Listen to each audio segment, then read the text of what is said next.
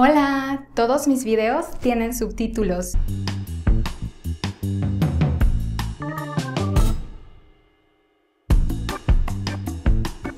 Hoy aprendemos español con un juego. Aquí tengo 4 objetos de la casa. Yo describo los objetos uno por uno y tú adivinas de cuál estoy hablando. Escucha la descripción 2 veces. La primera sin subtítulos. La segunda con subtítulos. Vamos. Primer objeto. Este objeto es mediano. Tiene 4 patas. Puede estar en la cocina, en el comedor, en la sala, incluso en la habitación, pero no en el baño. Es color azul. Sirve para sentarse. ¿Qué es? Escucha otra vez, con subtítulos. Este objeto es mediano. Tiene 4 patas. Puede estar en la cocina, en el comedor, en la sala, incluso en la habitación, pero no en el baño. Es color azul. Sirve para sentarse. ¿Qué es?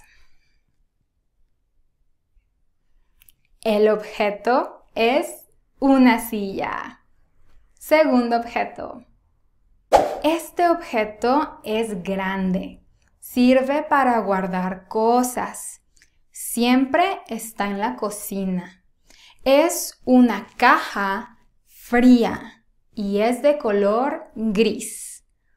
Adentro hay carne, frutas, verduras, leche y otras cosas. ¿Qué es? Escucha otra vez. Lee los subtítulos. Este objeto es grande. Sirve para guardar cosas. Siempre está en la cocina. Es una caja fría y es de color gris. Adentro hay carne, frutas, verduras, leche y otras cosas. ¿Qué es? El objeto es un refrigerador o un refri. Tercer objeto. Este objeto es pequeño y es color rojo. Tiene números del 0 al 9. También tiene un micrófono y una bocina. Puede estar en la habitación, en la sala, en la cocina. Pero la verdad, las personas ya no lo usan porque ahora tenemos celulares.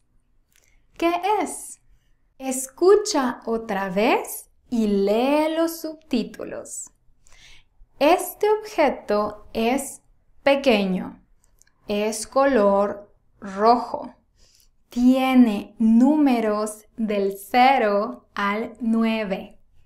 También tiene un micrófono y una bocina. Puede estar en la habitación, en la sala, en la cocina, pero la verdad, las personas ya no lo usan porque ahora tenemos celulares. ¿Qué es? El objeto es el teléfono. Bien. Entonces, ¿cuál es el objeto restante? El objeto restante es una cama. Es un mueble grande donde las personas duermen. Normalmente está en la habitación y es el lugar favorito de muchas personas. Escucha otra vez. Lee los subtítulos. Entonces, ¿cuál es el objeto restante? El objeto restante es una cama. Es un mueble grande donde las personas duermen. Normalmente está en la habitación y es el lugar favorito de muchas personas. ¡Buen trabajo! ¿Adivinaste los 3 objetos? Dime en los comentarios. Y eso es todo por hoy. That's it for today. If you liked it, you can click on thumbs up and subscribe.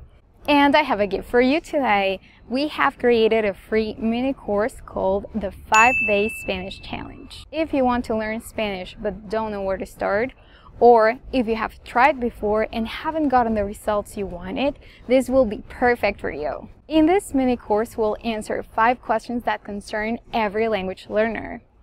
What makes language learning effective? How can I acquire and retain vocabulary? Should I study grammar? What can I do to understand native speakers and how can I get them to understand me?